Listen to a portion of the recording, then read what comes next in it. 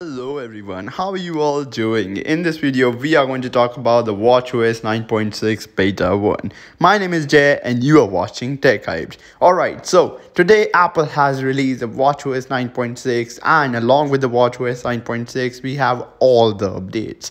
iPadOS 16.6, iOS 16.6 Beta 1. WatchOS 9.6, I already talked about that, yeah.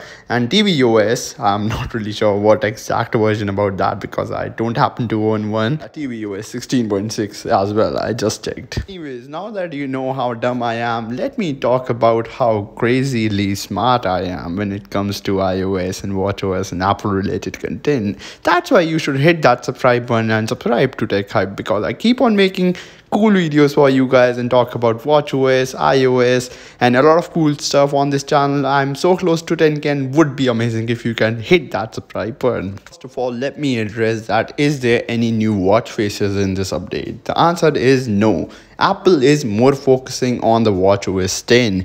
WatchOS 10 will be really excited. If you haven't already watched my WatchOS 10 what's expected video, that's up on the channel. You can watch it. I have linked it below the like button or up in the iCard. You can watch that video. It's a really cool video and I'm pretty sure you will love it. Also, the iOS 16.6 beta 1 video is out on the channel as well. Talking about what's new in this update, there is not exactly anything new which is majorly on this update as of now. There are no new features or anything, but there are some things that I have noticed after installing this update. Number one is the WatchOS selection tab. The WatchOS selection tab seems to be a bit buggy and there was some animation glitches while scrolling. Of course, betas tend to be notorious and do these kind of behavior. That's pretty normal, but seeing that it is a 9.6 beta, like we are pretty much very deep in the WatchOS 9, it is really weird that we are having this kind of bug.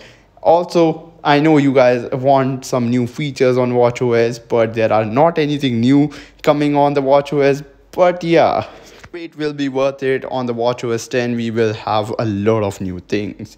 Let's talk about how big this update was. This update was around 1.2 GB on my watch. That's really huge. Let's talk about is it worth installing it on your watch or not. Downgrading your Apple Watch is a real pain and I am pretty sure you should not install it because number one reason, there aren't anything new which is that tempting for you to install this update. And in general, I'm not a big fan of this update either because it just does not pack in anything new, and I'm pretty sure this means that Apple is getting us excited for WatchOS 10. You know what I'm talking about. Yes, this is Craig. I know, I see you.